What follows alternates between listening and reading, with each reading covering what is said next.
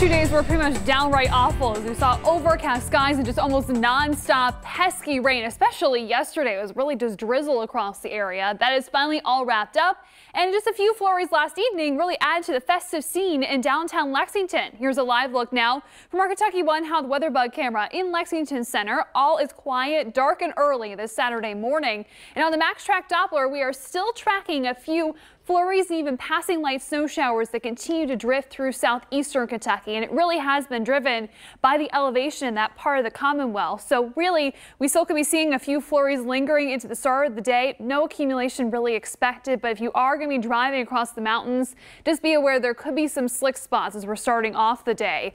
Otherwise, things are starting to settle down looking further upstream. Clouds are still intact, but eventually those will be going by the wayside into the afternoon. So we do start off cold.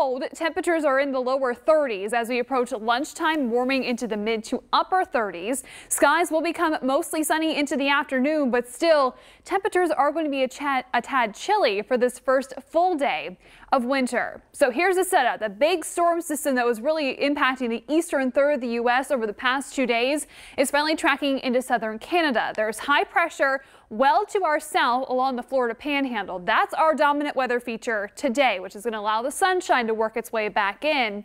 But then off to our west, just on the other side of the Mississippi River, there's a clipper system that's starting to get its act together. That's going to be tracking in throughout the day tomorrow. So on future track, things are very quiet. Those lingering flurries and light snow showers across southeastern Kentucky will be wrapping up over the next couple of hours. Through the afternoon, as that drier air works its way in, clouds will part to reveal mostly sunny skies before the sun goes down. Then we'll enjoy a couple clear hours tonight. You can catch the full cold moon that's going to be peaking tonight, but then clouds will be rushing back in as that clipper begins to track closer. We will be seeing the potential for some passing showers during the middle of the day, and clippers are usually very swift. In fact, there just may be an 8-hour window tomorrow that we track scattered showers across the area as everything will be lifting out into the evening hours. High pressure will reestablish itself on Christmas Eve, and we're looking pretty good for at least the start of the Christmas celebrations.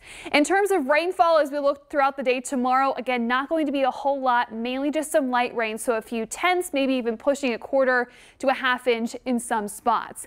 After a fine looking day on Christmas Eve, we are tracking a few rain showers to move in on Christmas Day. It's also going to be a chilly one as high temperatures will only reach the lower 40s. So instead of tracking a white Christmas, we're tracking a wet Christmas, and even our white Christmas chances here in Lexington aren't all that great. About a 16% chance of seeing at least an inch of snow on the ground at dawn on Christmas Day. That's the exact definition of a white Christmas. That has only happened 20 times since 1872 when weather records started being kept here in Lexington. And the last time we saw a white Christmas back in 2010. In fact, last year we saw a trace of snow on Christmas Day.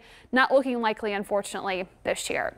So for your Saturday, if you have any last minute shopping to do, or if you are traveling today, not a bad day to do so, as we will be seeing high temperatures in the low 40s as clouds will break for sunshine into the afternoon. Clouds will return into the late night hours tonight as temperatures drop back slightly below freezing. And then again tomorrow, we are tracking some scattered showers, especially around lunchtime through the early afternoon. We dry things out on Christmas Eve. Christmas Day, again, just a few passing showers will be possible. But then the rest of Christmas week is going to feature above average temperatures. We're tracking highs in the 50s starting on Wednesday. A storm system Thursday and Friday will be bringing us chances for rain, even some rumbles of thunder. We'll have more LEX 18 news this sunrise weekend after this.